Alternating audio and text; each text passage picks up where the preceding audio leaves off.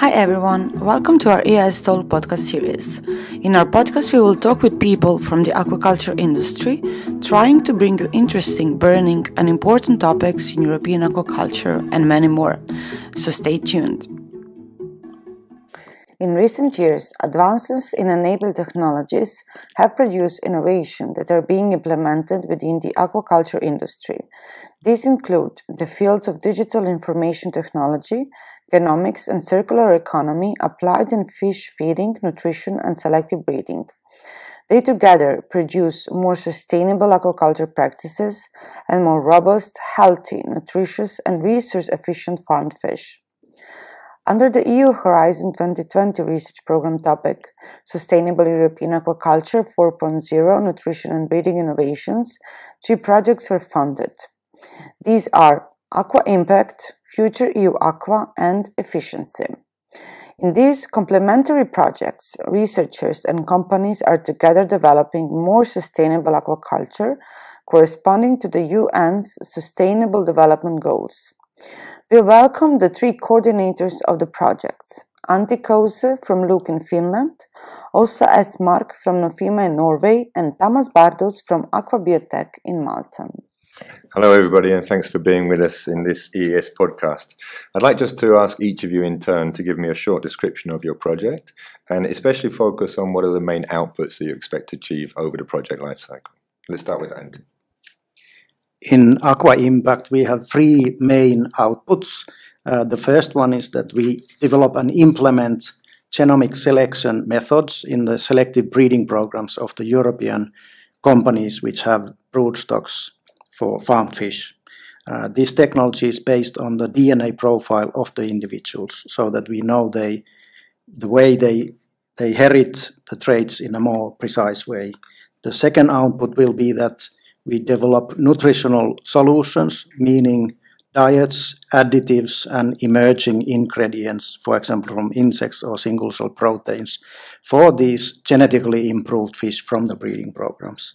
And the third one is that we increase the efficiency and we provide added value by implementing digitalization such as machine vision, smart software and other novel technologies so that the products and methods are working in a more automatic way. Thank you. Yeah, so in FutureEUAqua we are working in the whole value chain, meaning that we also have impacts on the breeding and feeding. But our aim with the breeding is more that we are trying to meet the future challenges regarding climate changes and also the need to adapt the fish for being able to being robust towards these new ingredients that we are giving them. Climate changes regarding increased water temperatures in the oceans. We need to know whether the fish that we have are able to cope with these new challenges. And then we have on the other side of the value chain, we have the product and how to process it in a more environmental friendly, sustainable way. We have packaging methods also included in the project. And in between there, we have, that is more common for all these projects, I think we have the Internet of Things sensors for monitoring welfare and health and also environment. We have different, we want to promote the different production systems. In FutureEUAqua we are focusing on RAS, IMTA, but also flow through. And we have a whole group working only with consumer perception and the fact that we are facing challenges with competition for resources and places where to produce the fish in the oceans. Thank you. Awesome. In the iFishIENCi project, the main focus of the project is how to integrate the new technologies which were developed even in other industries and new sensor technologies, new IT technologies. How can we integrate this into the aquaculture to make the different aquaculture technologies more efficient, especially in terms of the feeding and feeding technologies, and increase the efficiency and sustainability on this way, the aquaculture technologies. And we test these new technologies in different systems. Our focus is on the marine cages, the semi-closed system in the marine production systems, the RAS technology. But we also work with flow-through and pond systems in our projects. The main outputs of the projects will be a decision-making support system based on the evaluation of the different sensor data and integrating this data into a common system. This new decision-making system will be applied in a new generation of the recirculating aquaculture system, what we call as a smart recirculation systems. This is a product of our company, the AquaBioTech. Will work on this, and we also have some work on the genetic improvement of the African catfish. We thought it's important to involve species in the research, which is a fish for the third world, for the developing countries, and on this way we can also support the aquaculture development in these countries. Thank you very much, all of you. From one call, as you know, of course, Horizon 20 calls are fairly text-specific and they ask for very similar outputs, but we have three very different projects there, all funded from the same call, which is not unusual for Horizon 2020 and EU projects in general, where multiple projects may be funded. The question a little bit is, we'll come on to later in terms of commonalities, but I want to stay on the point about the differences between the three projects. You talked about your outputs, each of you. One of the outputs of all of the projects, I believe, will be a stakeholder platform. I'm going to address this question to Åsa about your adaptiveness and your robustness with regard to climate changes. What's your research approach to this in general terms? You don't need to go into a lot of specifics. And tell us about your stakeholder platform. I will start with stakeholder platform. We have what makes us maybe a little bit different from the other projects as well is that we are partially building on a closed EU project called EUAQua, where we worked on organic and recommendations for the organic regulations. And there we had a stakeholder platform where we gathered people, very different people, from everything from retailers, researchers, industry, NGOs, policymakers, where all these different people with different hats discuss the same question. Yes, and it was extremely helpful to have different views. So we are going to build on that, and we are about now to build up a new stakeholder platform, since we are not only dealing with organic aquaculture now, and we will use them both in physical meetings, but also in virtual discussions to focus on the issues that we are dealing with in FutureEUAqua. Could you please reframe your first question? Well, it was talking a little bit about the research approaches that are specific to your project with regard to the underlying theme, which was the changes in terms of climate and the robustness and the adaptability of systems and species towards those changes, and a little bit about your research approach towards that. Mm-hmm. Yeah, so the project leader of that VP, Anna Kettunen, I think she described it very clever today at the meeting. And so we are focusing on how existing breeding programs, how well adapted they are to cope with future challenges. So we are about now to start an experiment where they have selected families from Benchmark, and putting them into one northern locality with very cold temperatures and one southern locality with a little bit higher temperatures. And they are going also to feed them with alternative feed ingredients that we are producing in another work package, feed based on insect meal and no soya and very high level of vegetative ingredients. And so that is in a way the approach to us to use existing, not to invent anything new basically, but to see how the existing breeding lines can cope with future challenges. And here we have a a crossover, similarity, Antti, with what AquaIMPACT is looking at with regard to those breeding programs? Remember, this is a research and innovation action, so the stress or the key word here is the innovation and looking towards that. We'll come back to that later. But do you have something that you wanted to add, Antti, with regard to what Åsa just said? Well, for us, the breeding technologies which are being developed are one of the major focus areas for us. And reflecting the innovation action type of work, then we have the companies that are developing within their own existing processes.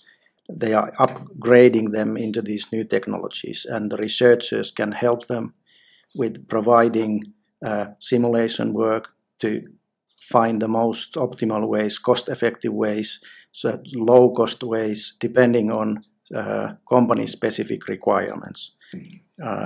This is a typical innovation action in a way that we put the results into the practice in this way. Okay, well, Anna, that maybe leads into what you wanted to ask. Antti, can you tell me what are the 3 projects' common communication activities? Okay, first of all, the consumer awareness is extremely important target for all the projects. So we want to deliver information about the current and future aquaculture practices for the consumers, so that there is neutral information available then, and to induce a dialogue with the consumers, that what are they willingness and wishes for the industry. Today has been a very good example of the common communication activity what we have. So here in the Aquaculture Europe Berlin Congress, we have had a common session together with all the 3 projects, and we have presented the first results for a fairly nice active audience, including industry members from the congresses.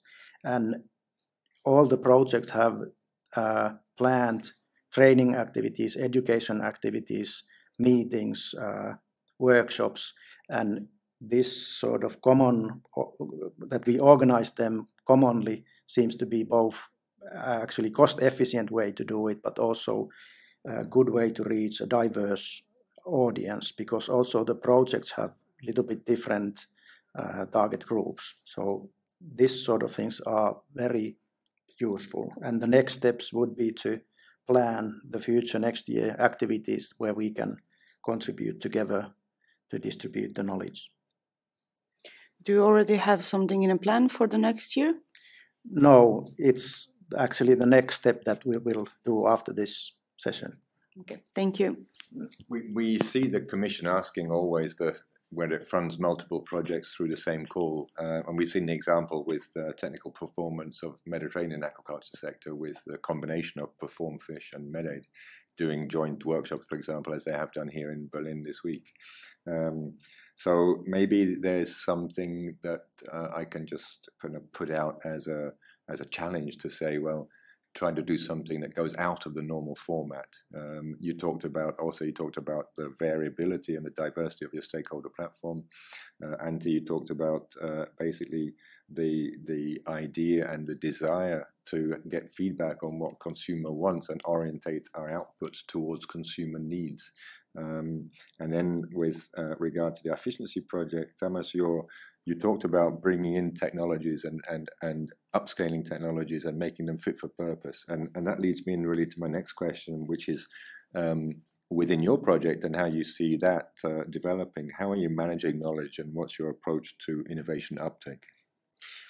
Managing the knowledge in a collaborative research project is already a challenge on a project level, and I can imagine it will be a challenge for us to handle this issue on a larger level together with the 3 projects. My general view on the knowledge management in a collaborative project is that it's very important that we have to have a kind of holistic approach on the knowledge management, because we have different interests in a collaborative project, and the results of the projects are usually a result of the different partners, not just one partner on the IP of the research. So and these different interests can be very various. For example, the most known difference in a project that a researcher or a scientist want to publish the results, why the company does not want to publish the results just by the end of the project. So, but if we can handle all these issues and integrate it in our knowledge management strategy or plan, we can create a solid intellectual property right framework for the project, which also can lead to a better uptake of the research results or the generated knowledge, because the industrial partners are attracted by the solid intellectual property of the project. Of course, this is a contractual obligation within the grant agreement itself, and I think that as projects go through, certainly in my experience, as coordinators of the projects, you need to actually go back and remind people what they signed up to initially, which was regard to the foreground IP, the way in which publications are managed, the notice to publish, the acceptance to publish by other partners. As you were saying, some industry partners might want to delay that. But from the beginning of the project and over the 3 to 4 years of its duration, you do have that foreground IP which is documented. The grant agreement is the basis of that. But of course, you have to have some flexibility because things change, things go slower than expected or quicker than expected. And then you have this whole question about the uptake of innovation, which is obviously going outside the project. I'll come back to you for your comments on that. Yeah, and we have methods and techniques, I think, in each project. For example, in our projects, our method is that we try to map the potential exploitation of the project from the beginning of the projects. We will have our annual meeting from tomorrow, and on the second day we will have an IP workshop where we try to identify all the potential exploitable results of the projects and try to map what can be the issues with the exploitation of these maps. On this way, we will be aware from the beginning what are the hot issues of the projects where we need extra action to manage the IP rights. Åsa, Antti, have you also been looking into what you expect might be hot issues? That's a climate question or not? No, but I agree with Tamás, because also this is a different project compared to other, and I think it's you're pointing at a very good idea. We are going to have our annual meeting in a month, and we are not going to have that meeting. But I should have thought about that before, because I foresee that we can have some issues regarding IP when we have because we have listed a lot of innovations, and especially in this work that is going to work on packaging methods and processing methods. They are working on some real innovations, and there are many companies involved in that. So I foresee that we can have some issues, and we have to be prepared. So that is a very good tip. Antti, do you have a final comment on that, or you have an input on that? Well, as a general comment, typically commonly agreed rules, which everybody deeply understand, and good communication, they free people to do and invent things, and then getting also the benefit from them as agreed originally. So I agree with Alista that it's good to remind people that what the rules are for IPR. Anna, do you have any other question that you want to, we're coming towards the end now of the podcast, do you have any question that you would like to ask our three guests? Or should we ask them for a final comment? What do you think? How did you like your session in Aquaculture Europe 2019 in Berlin? I think it was very innovative and inspiring. It was very nice to gather, and we have been encouraged to collaborate more, and this really is a good start, and I think that we will succeed in that.